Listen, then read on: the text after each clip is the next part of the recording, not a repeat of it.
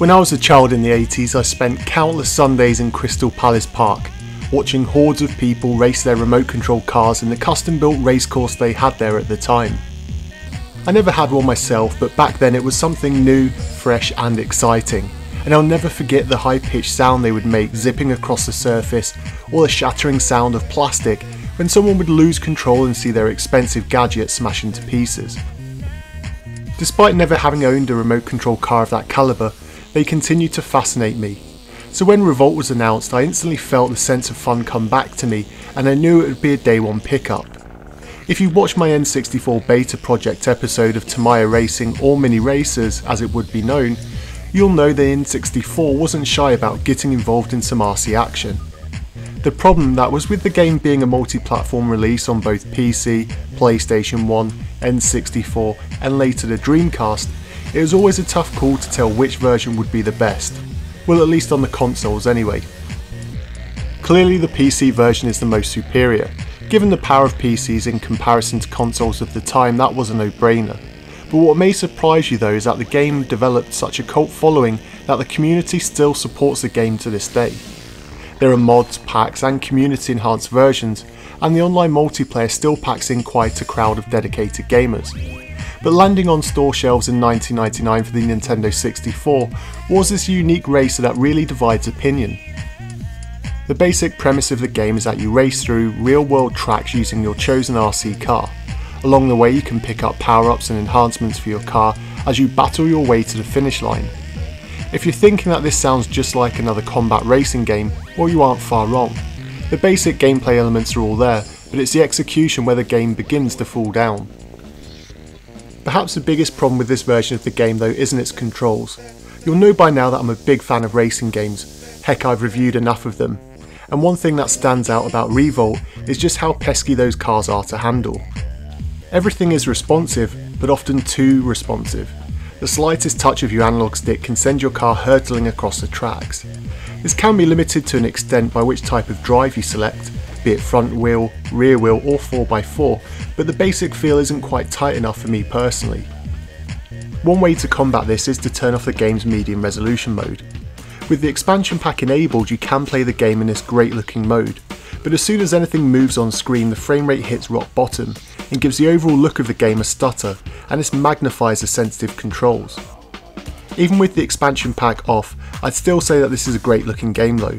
You can tell that the developers tried to not only make the textures look sharp, but also the level design is imaginative and fits perfectly within the theme of the game. Imagine racing through a toy store, a western styled ghost town, on a cruise ship deck or even in a simple street. The size and scale of the environments is impressive and gives you a great sense of perspective when racing what are essentially toys. There are 13 tracks to choose from and some have multiple routes to take. At times they can often feel difficult to navigate, but after a few practice runs you should be able to memorise them quite quickly. If you've had enough of the pre-built tracks, you can head over to the Create a Course feature where you can build your own courses. You can add jumps, tight turns and crazy layouts, and it's quite a simple tool to use, meaning that you won't get tired of trying to find new ways to intensify your racing experience. There are also 28 cars to unlock, all with different attributes, and when you get to the higher power cars you get a great sense of speed and you often feel that you're just on the verge of losing control at any given turn. One of my favourite aspects of the game though is its audio. Pretty much all of the tracks, effects and themes are clear, very catchy and fit the high tempo of the game's on-screen action. The multiplayer suffers the same problems as the main game in terms of frame rate, and if you have a new friend to the game they will struggle to navigate the courses given the small screen real estate they'll be using. The weapon and power-up system is also unbalanced in both single player and multiplayer modes.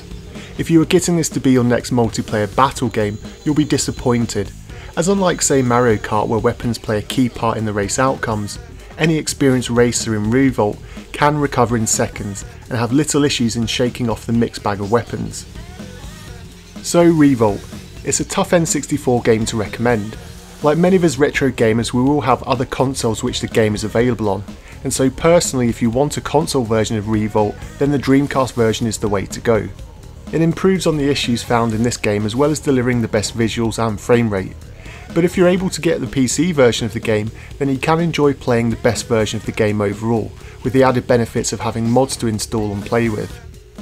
Despite being almost perfectly set up for a sequel, after the release of the game things took a turn for the worse, and so we never got the quick sequel many of us expected.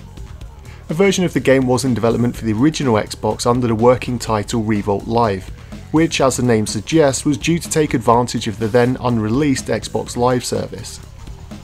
The rights to the game were snapped up by WeGo Interactive in 2010, and phone versions of the game were released on most app stores with, you'd guessed it, a huge number of in-app purchases.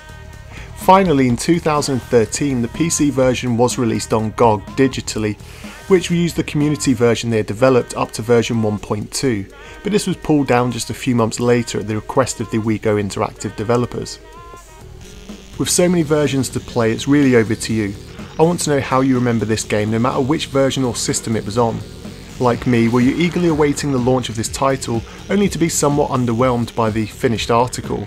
Or were you one of the lucky ones who snagged the PC version and had vast amounts of fun joining communities such as those at Revolt Race and RV House? As always, let me know your thoughts in the comment section down below, and until next time.